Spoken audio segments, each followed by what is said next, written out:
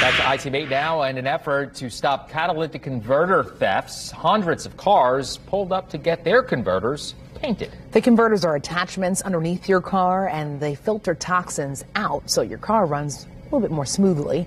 IT8's Jasmine Miner is here to paint. How much of this paint is actually making a difference, Jasmine? Well, a big difference. I know it sounds like a little bit, but it's actually deterring criminals away, because you got to think about it. The converters are very valuable because of the metals they have inside of them. And so IMPD helped hundreds of drivers get their converters sprayed with bright, high-temperature paint and labeled with their car's license plate number, a process that only took a couple of minutes. And stolen catalytic converters is a crime well known on the south side of Indianapolis. I'm told replacing that converter can cost anywhere from $900 to $1,000 and up. So today, IMPD teamed up with Take 5 Oil Change and to give everybody their converters a new paint job free of cost.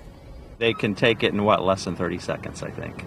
And so it's just, and you can't really drive your car anywhere. I mean, it's a mess. To get underneath these vehicles and mark them with heat-resistant paint and put their license plate number on the catalytic converter in hopes that our local scrap yards and some not so local will recognize that they've probably been removed illegally and they should not either buy them or they should inquire from us before they do so.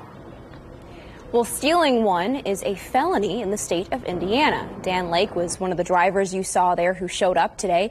He tells us he thinks manufacturers should be required to secure or put cages around the catalytic converter so no one could steal them. I'm Jasmine Miner for Wish TV, IT8.